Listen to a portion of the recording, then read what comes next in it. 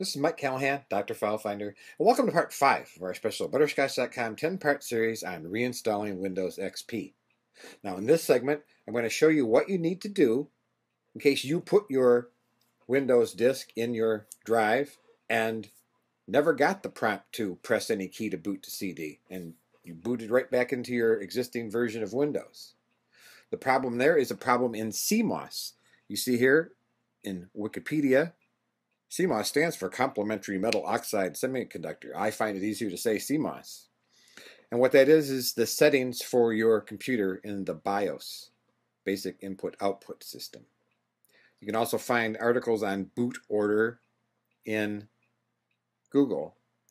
So basically, when your computer ships, it has a specified boot order that's arranged in the CMOS that says boot to drive A, then boot to the hard drive C, and then boot to the CD, or boot to the CD, then to the hard drive, then to the USB device. So what we're going to do is we're going to go in and change that. Now when your computer starts,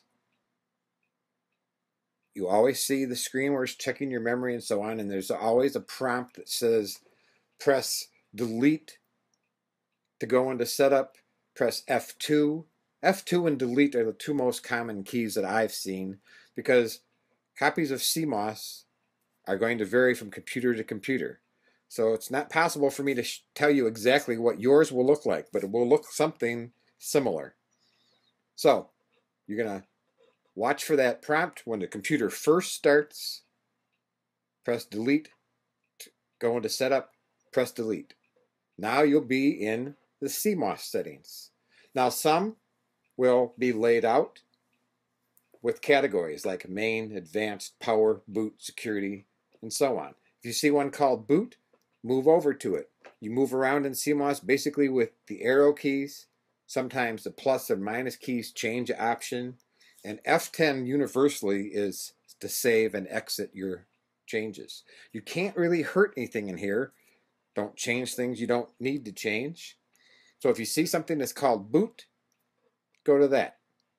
Another way is if you see advanced BIOS features, highlight that. That's a common place to find boot order. Go into advanced BIOS features, and you may see something like first boot device, second boot device, third boot device, boot other device. And what you want is to change it so that the CD-ROM is the first boot device. Then you can have floppy, then hard drive. The thing is to understand is that if there's nothing in those drives, and if you don't press a key, if there is, they'll still boot to your hard drive. So you don't have to worry about it, but it's a handy feature in case you need to boot to a CD or DVD. So make that change, then press F10 to save your change. You may be prompted to confirm that you want to save and exit. Your computer will reboot. Now if you have your Windows disk still in the drive, you'll boot to the drive and get that prompt to press any key to boot from CD. Press a key and we'll be rolling. So that concludes part 5, and that's all there is to it.